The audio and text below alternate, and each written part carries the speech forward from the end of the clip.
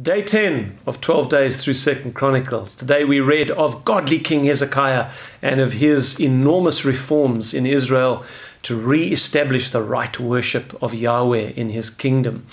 And so there's not any particular verse that I'm going to read to you today, but I want to comment on the process Hezekiah went through to restore the life, the pulsating life of God and the worship of God in his kingdom. Hezekiah was obviously working from a really low base. His father Ahaz had been an extremely evil king and had destroyed any kind of worship of Yahweh. He'd set up idolatrous material throughout of Israel, and he'd led the whole nation into idolatry. So Hezekiah really was handed a mess when he took over as king, and he had to now restore the right worship of God. And so there are these three stages that we see in his revival. Stage number one was the gathering of church leaders together. And we're going to see a theme running through all of these three stages that he went through, which is the theme of my devotion today, that the physical gathering of believers together is central to revival.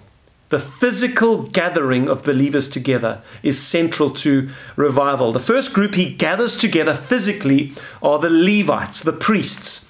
And he stirs them up to be diligent again to their work of cleansing the temple and getting ready to play the part of the priests as they did in the worship of Yahweh. Of course, he could not bring all of the people of his kingdom in and bring them to Jerusalem, and if the temple hadn't been restored and cleansed and the normal rites and rituals had been re-established. So he starts with the priests, with the ministers. And this, of course, I think is something that we can do today. If we are wanting our generation to see revival, it must start in the church and with her leaders. There must be a gathering of godly Christian ministers who are recommitting themselves to the preaching of the gospel and to the building up of the church.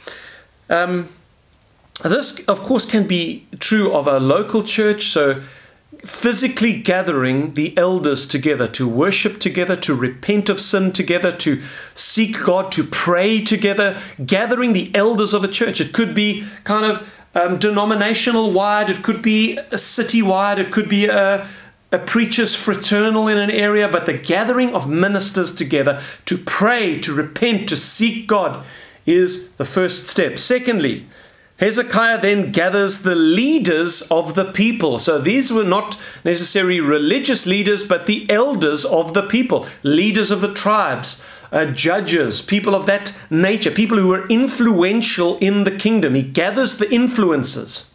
And they have this whole season of religious meetings, of singing worship to God, of preaching, of prayer, and of stirring up the leaders. So is there some wisdom in that? We gather those who are influential in the community, and we make sure that they are all committed to the Lord and that they are freshly inspired or rebuked or prayed for or prophesied over and stirred up for a great work of revival which we see coming.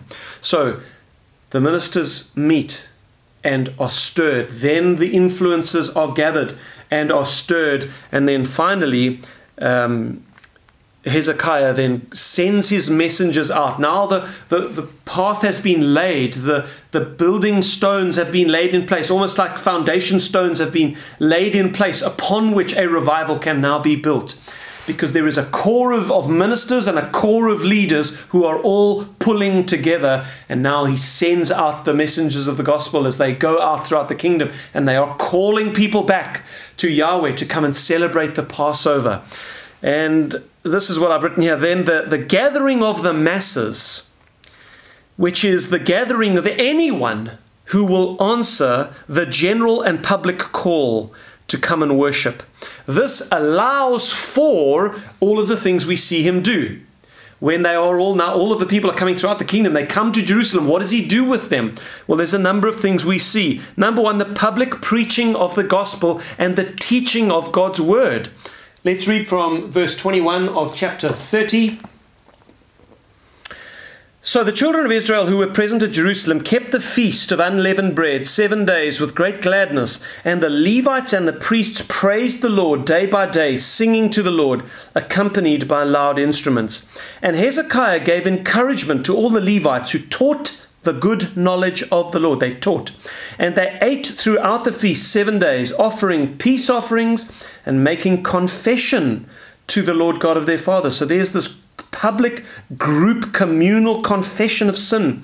Then the whole assembly agreed to keep the feast another 7 days, and they kept it another 7 days with gladness. And then he gives a whole bunch of bulls and sheep, thousands of animals which they're sacrificing as they celebrate the Passover feast together. And then verse 27, then the priests, the Levites, arose and blessed the people, and their voice was heard, and their prayer came up to his holy dwelling place, to heaven. So a number of things we're seeing happen in this massive revival meeting, we may call it. We see the public preaching and teaching of the word. We see the Passover celebrated. In our case, this is the Lord's Supper. The Lord's Supper has replaced the Passover. When we share the bread and wine, it is a communal moment. And it has always actually played a part in revival meetings, the celebration of communion together. This gathering of the great mass of people together in meetings, the other thing that it allows is for public communal singing, as we see them doing. The singing of God's praises together as a group is part of revival. And then we saw in the verses that I read to you, public teaching, and then corporate prayer, and then the blessing of the ministers over the people. They actually blessed the people, probably with that blessing of Aaron. May the Lord bless you and keep you, make his face shine upon you. And they are praying for the people.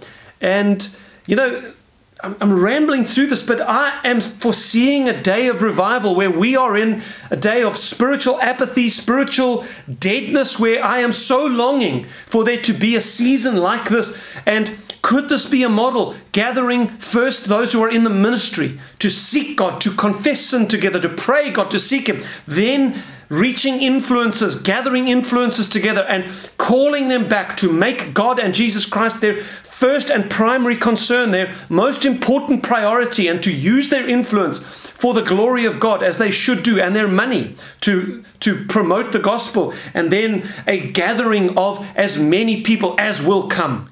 And I long for God to accept the offering that we bring him in meetings of that nature as he pours out his Spirit upon us. Because at the end of the day, if those meetings are only in word, then we are of most men the most pitiable.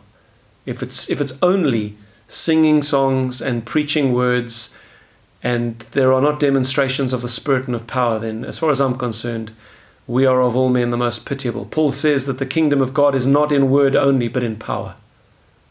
And so all of this is to that end, that we might encounter God and that he might change our generation.